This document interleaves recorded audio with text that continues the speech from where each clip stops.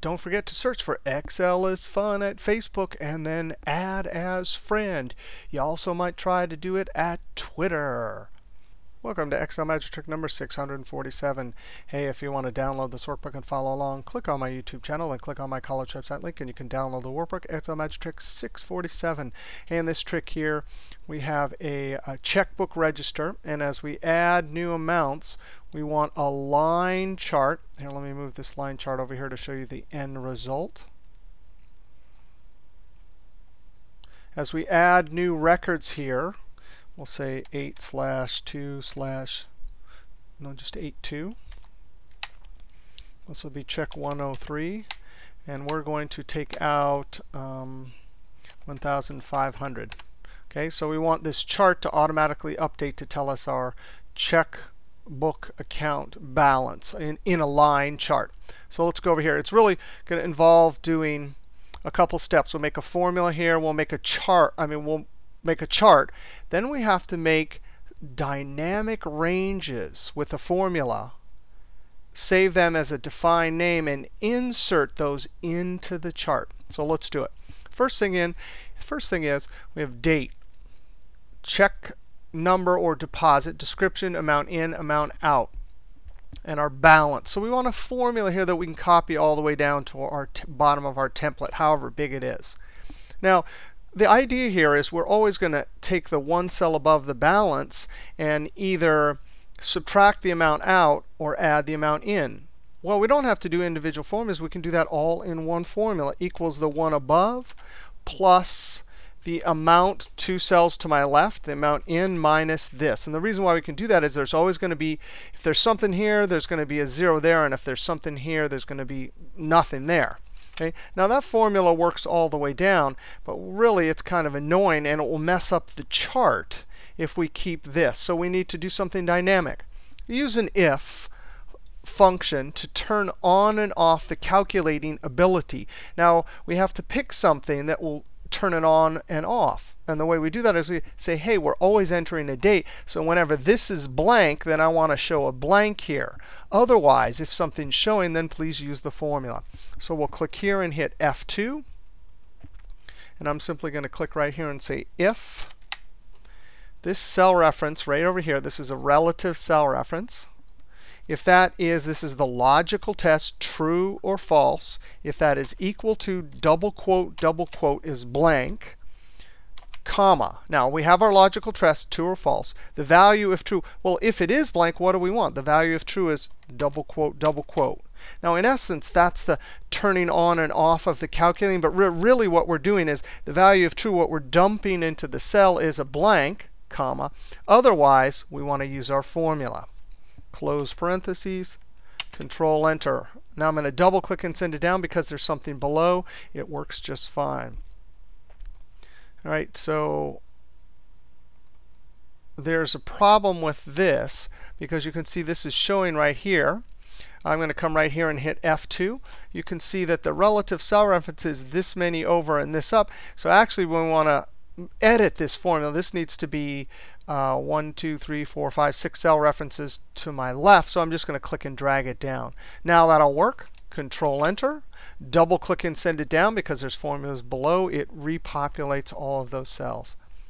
All right, now the next thing is we need to create dynamic ranges and create a defined name.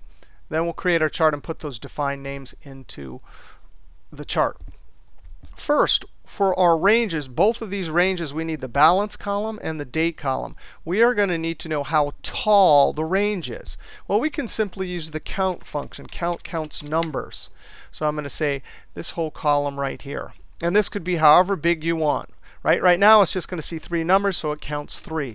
So both of the ranges in the chart should be, for date, it should be 3 tall, and for all the numbers, it should be 3 tall. These numbers will be plotted on the vertical axis, and that will determine the line. And these will be on the horizontal axis. They will be the categories.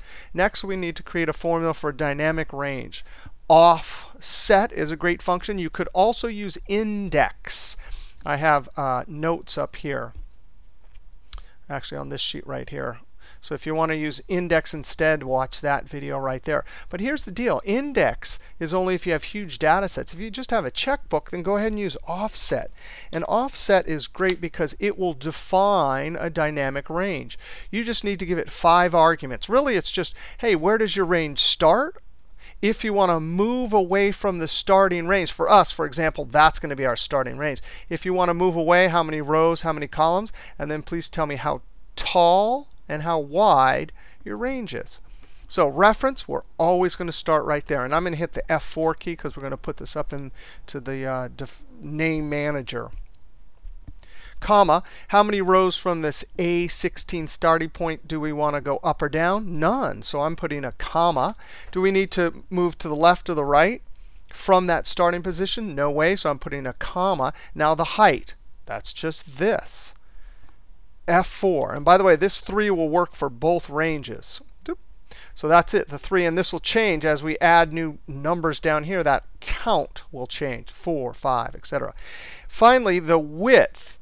Notice those square brackets. The square brackets always mean that the argument is optional. By default, it assumes that it's 1 column wide. So I'm going to leave it out and just put close parentheses. That little simple formula right there, I'm going to copy it first because I'm going to use it over here again.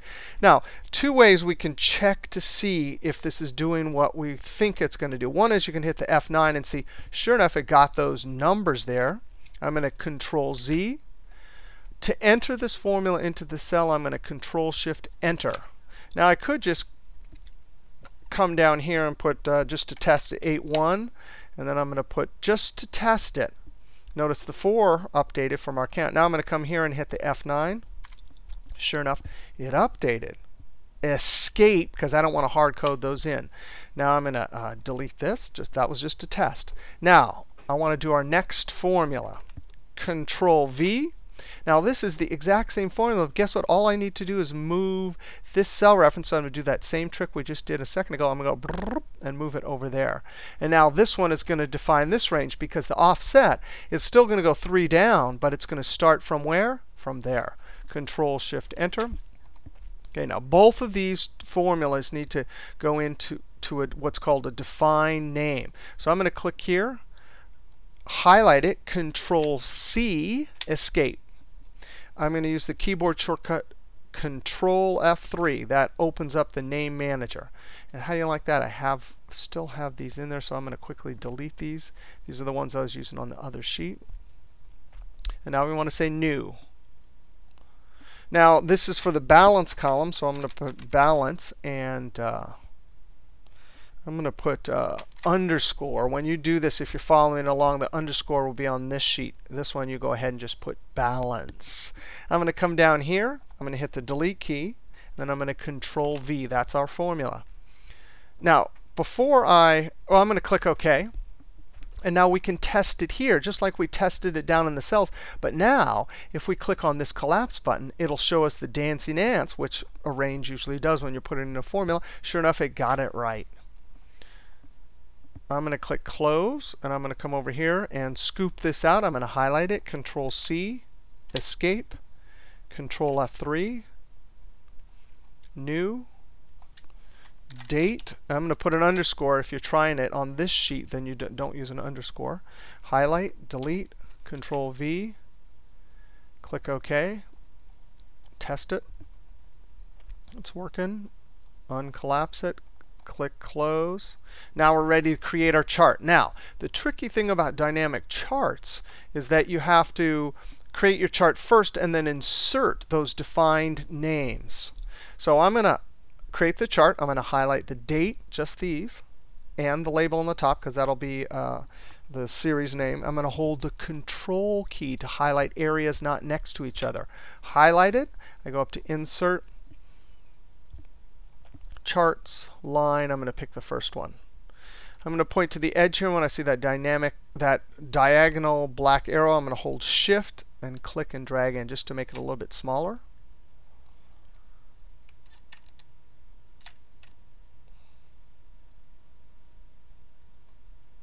I'm going to click right there and hit Delete. I don't need that. Now, I'm going to insert my names. I have my ribbons very small. It's the context sensitive. If you click out here, you don't see them. If you click on the chart, you do design. And then in the data group, select data. And select data is really the power of the charting engine, because you can do all sorts of amazing things that the automatic chart wizard doesn't do. Now I'm going to click here on balance and click edit. Right? Here's a very important point. This one's fine. That's the name right there. But the series name, the way you do dynamic names is you got to keep that sheet reference part in and highlight just the cells and hit delete. Now we want to put our word balance there. You could either type it out or hit F3. F3, and I'm going to put balance. I'm going to double click that. F3 is paste name. Click OK. Edit over here. Very carefully get rid of the cell references, but not the sheet reference. F3, date. Click OK. Now something interesting, if you click back over here and hit edit, notice it puts a workbook reference. So really that trick of leaving the sheet name, inserting the name, was just a stepping stone to trick this to then get, because when we click OK, it puts the workbook, the name of the workbook, into the series values. Also, that balance, if I click OK, I have a problem here. Let's go look. If I go look at the Control F3 right here, let me collapse this down a little bit. If I click on balance and click edit, right there you can see that it already has sheet references. So those sheet references are there. They're just in the defined name. Now I'm not sure what that error was. I'm hoping it was just a false alarm. Now let's go ahead and try this. I'm going to say we have our automatic formulas here, our automatic charts here. 8/1. This is a deposit. It already looked like it worked fine there, and I'm going to come over here in the deposit. I'm going to deposit $2,000. Sure enough, now it works. Now on 8/2, I'm going to write a check 103, and I'm going to take out 1,500. So it looks like it's working just fine. So this was a checkbook with an automatic balance column. We created our count function just to count numbers. We created our two dynamic ranges with offset. We went up to define names, the name manager, and created those names with those formulas, created the chart, and inserted the names in. By the way, if you click on there, you can see up here there's the series function. And sure enough, just like we would expect, there's the workbook name right there, and the date. So there's the workbook name and the defined name. And down here is the workbook name and the defined name. All right, we'll see you next trick.